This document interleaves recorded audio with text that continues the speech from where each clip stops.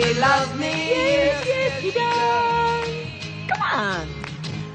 She got the way to move me, Chatty. She got the way to groove me. I've decided to go away for the summer. This makes Sam nervous.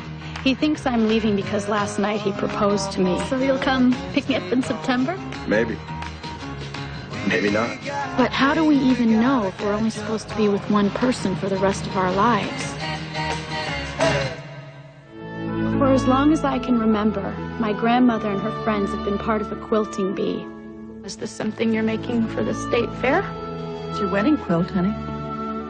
Here comes the bride. Da, da, da, da. Why can't we love as many people as we want in a lifetime? What's your name? I mean, monogamy is really a very unnatural state. I brought these for you. Have you been talking to your fiancé about any of this? You're getting cold feet. I can see that same look your mother gets when she's gonna dump one of her boyfriends. That look.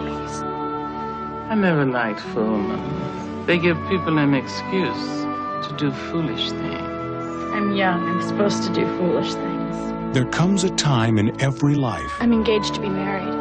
So you just want a friendship thing?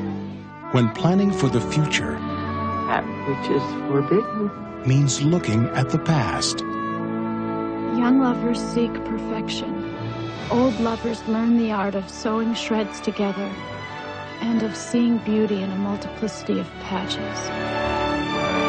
Universal Pictures and Amblin Entertainment proudly present the story of a young woman whose eyes are about to be opened Sometimes I wonder how exactly I got here. by the women who've seen it all. All right, let me ask you this. If you had to choose between marrying a lover or marrying a friend, who would you choose?